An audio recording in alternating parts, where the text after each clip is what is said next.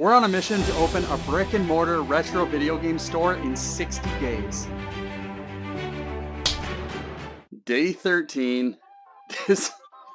This challenge is slowly turning into, can we find a property or a competent real estate agent in 60 days? This is just starting to get ridiculous trying to find a property. So our offer was declined. They want us to sign for 3 years, not 1. And that's just too much risk. It needs to be a 1 year with the possibility to extend. So my real estate agent and the leasing agent of the property are trying to figure out a way to make it work. Pretty much the only way to make it work with a 3-year term for me is that there's a cancellation clause in there where I can leave if I pay an additional month of rent or something. My real estate agent is going to try and implement that in. I don't think they're going to take it, but we're still going to try. Now it's back to the drawing board. We got to keep looking for new properties, and oh my god, this is just turning into a nightmare. There's a real possibility that we won't actually get this done in 60 days. Just warning you, but we are going to give it our all in the 60 days and try and make it happen. We finished listing that bin of inventory. We picked up a new one. This one just says Basement Random Games.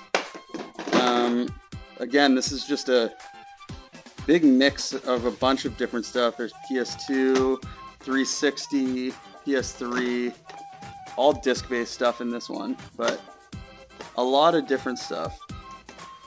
Also, we picked up everything that's sold and needs to be shipped out today. Here's everything that's sold.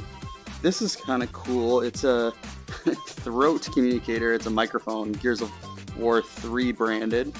And then for people who say that nobody buys VHSs, this one sold for a weirdly high amount. It's like 80 bucks or something.